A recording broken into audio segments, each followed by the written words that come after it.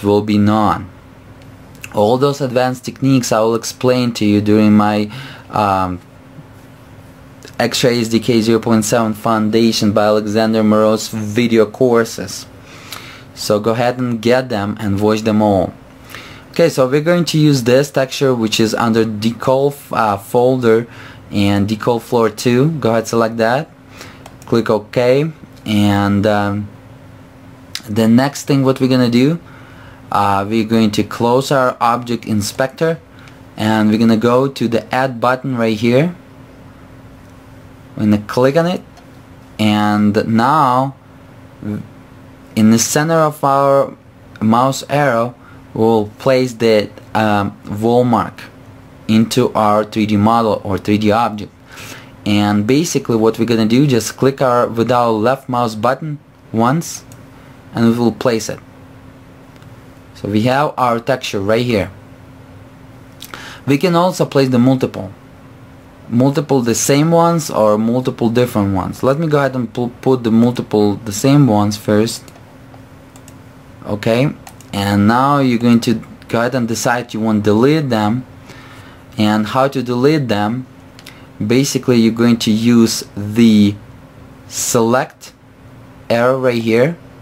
Make sure your option is edit mode in Wallmarks is selected, then select the Wallmarks that you want to delete, click delete button, and it will delete it like so. Okay, you can bring the multiple Wallmarks with the different textures on it. Let's go ahead and do so. Go ahead, press enter 2 times. Now texture, click on it on the triple points, left mouse of your button, and let's go ahead and select the different let's say like a lion, cartoony style over here. Let's select the dirt actually, and let me see. Yeah, let's select the dirt, something like so. Okay, then click OK, then close the object inspector, click on add button right here. Now you can click and add some dirt. Click add button again and again, click at that again and add some dirt to our box. Okay, you'll tell me, well, it's nice, but they're all the same size, kinda not cool. Alright, let me show you how to scale them. Let's click delete button and delete some, and click on select arrow here and select that we don't need. Delete this one and delete this one and make another dirt which is bigger. How to do so? Click enter button to our object inspector. Object inspector in Wallmarks responsible for resizing, selecting the texture, different texture for the Wallmarks, rotating, and etc. Always make sure the draw Wallmarks are checkmarked. Okay, let's go ahead and click on 3 width and 3 height. Gonna click close and then use the add button icon and click somewhere. Alright, we just do it. Okay, and it's better now. Okay, let's go ahead and bring one more at the bottom, but scale it as 2 and 1 or 3 on width and 1 on height. So we're going to scale our texture, so you're gonna see what it's going to look like. Also we're going to rotate it by, let's say by 3, or even not 3 but 10, like so. So it's not going to look just the same. Gonna close it, gonna click add button to add our Wallmark and click where we would like to add it. Let's say over here in the corner.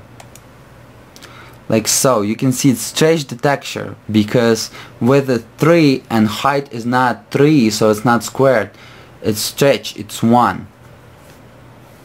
So you learn how to manipulate with the Wallmarks, okay?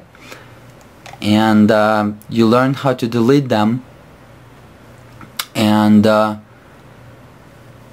you learn how to bring them to a model, how to select the model.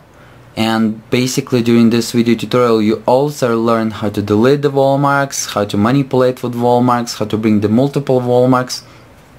Basically you learn how to work with the Wallmarks or textures that are part of the library of the Stalker Call of Pripyat game, original game, as well as same as level editor. So it's as a core of the library of those Wallmarks. Okay, during the next video tutorial you will learn how to bring your custom Wallmarks that you're going to design in Photoshop or you're going to design in GIMP to bring into the Stalker Call of Pripyat through the level editor, through the X-Ray SDK. And how to do so I will teach you in the next video tutorial, which will be Advanced Wallmarks video.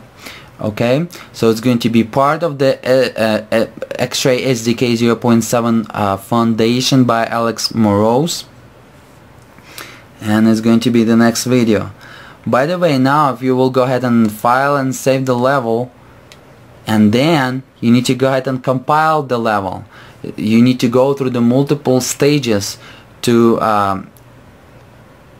import this level to the all the requirements that Stalker Call of Pripyat needs.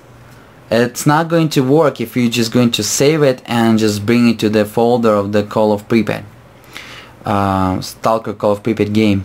You need to go through the compile, and you need to go through the different methods and basically steps to bring it into the Stalker Call of Pripyat. How to do so, as again is going to be part of the another video tutorial step by step into my X-Ray SDK foundation video tutorial series, so don't miss it.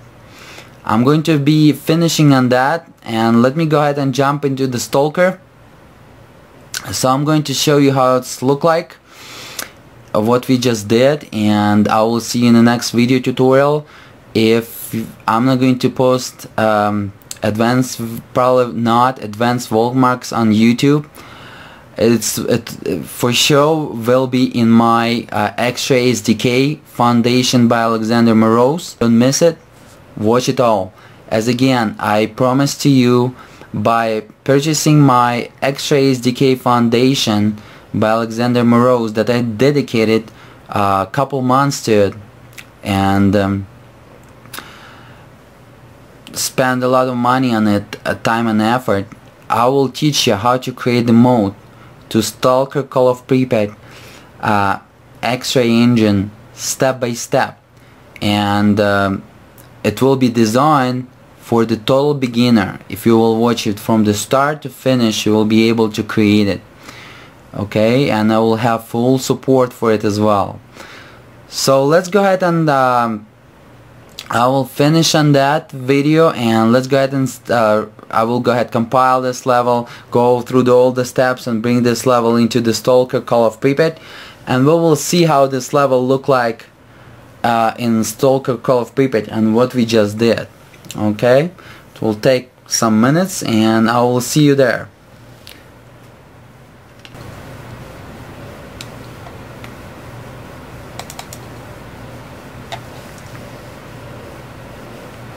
Alright, we're as you can see, we're loading the Stalker from the particular shortcut, and just loading straight our level, and you can do so by skipping introduction and etc. Over here you can see it's blinking and it's a black box and behind. We will learn how to get rid of that black box and put our image for our level or our location.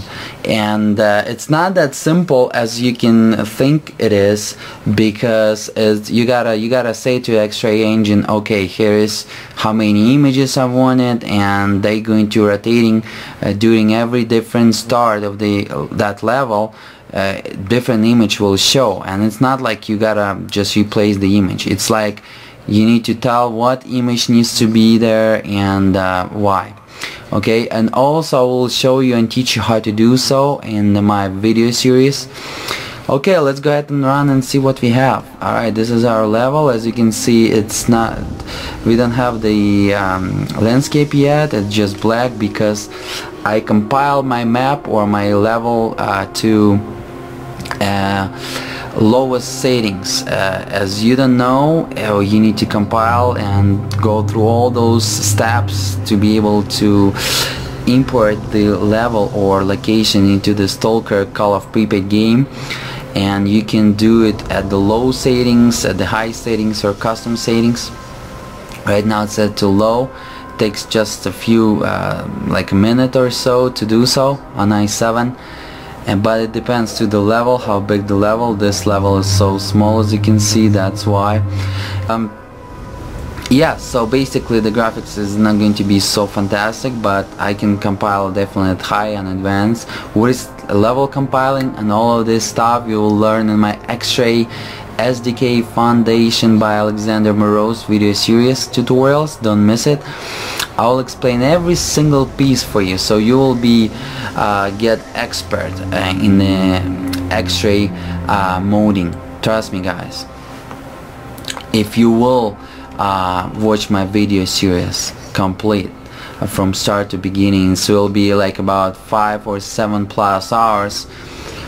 And I'm not going to post all of them on YouTube, but don't miss it. Make sure to get it. It's totally worth it, especially for those guys. It's totally worth it, especially for those guys who was waiting for the Stalker 2. Now you have a chance to build a Stalker 2 by yourself and push beyond the limit of the X-Ray engine. Trust me, it can go far beyond of that. When the people, developers created the X-Ray Stalker Call of Pripyat game on X-Ray engine 1.6 plus, they didn't push beyond the limit of its capability. Now the hardware getting better and faster, you can push it beyond the limit and even get much better game, bring more atmosphere, better graphics, and more details to the levels. But we will talk about it in my X-Ray SDK Foundation by Alex Moroz video series. Don't miss it. Let's go ahead and check it out. Let's check how our box look like, and I know exactly where our box located in this level. Here's our box. As you can see, yards to the first decal be integrated, then it's going to be the enlarged one with the small one right here, and then the squeezed one. And as you can see, even the squeezed one looking so nice, so natural. So Stalker, basically X-Ray engine, just even when enlarging the textures, the Wallmarks, and squeezing them, make them look almost natural as it is. So you can see, sharp, very nice, and that's how we did it. Okay, so that's how you can bring some details to your texturing, add some details in the level editor in X-Ray SDK, as well as bring some signs, some symbols, etc. So basically bring some details into your scene, into your level, and not using the 3ds Max Studio or some other 3D editors, but the free level editor that included in the X-Ray SDK. Alright, thank you so much for watching. As again, my name is Alex Moroz, and the X-Ray SDK Foundation by Alex Moroz is coming. Don't miss it out. And yeah, they're coming. They will teach you a lot. Basically, they will teach you from start to finish how to create your own mode for Stalker Call of Pripyat. And basically it will give you the skills how to basically recreate the whole Stalker game the way you want to see it. Okay, thank you so much for watching. Please subscribe, and so you're not going to miss any other videos, and please thumbs up so more people can see it. Thank you so much. My name is Alex Moroz, and I will see you till the next video tutorial. Bye bye now.